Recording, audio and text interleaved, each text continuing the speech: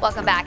A Temple veteran who served 22 years in the Army is turning his experience training soldiers into a career training dogs. In this month's Voices of the Brave, we meet a leader of men who's now teaching man's best friend. I was a 14 Tango Patriot crew member. Mike Pierce spent 22 years in the Army. If anyone remembers the Gulf War, the Scuds were coming down. There was a missile that was shot off by U.S. forces. That was the Patriot missile. My job was to drive the missile system out to a specific location and set it up, flip switches, push buttons, make sure the communication worked. He was stationed in Korea, at Fort Hood, and all over the world. Saudi, went there a couple of times. Germany, that was my first duty station. And while he didn't deploy to Iraq or Afghanistan, he trained many soldiers who did. I wasn't in Afghanistan or Iraq, which I'm okay with in some ways, but in other ways I kind of struggle with it. But that wasn't my job.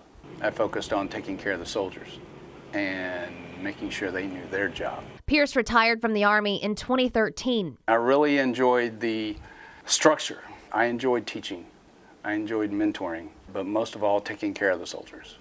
That was my most rewarding experience ever. Now he's taken his experience training soldiers and turned it into a career. All right, we're going to do this now, right? Training dogs and their owners. It's helped me so much internally as well as externally. Pierce's business, Loose Leash Happy Paws, has helped him through some tough times. I did struggle, and I still struggle. It's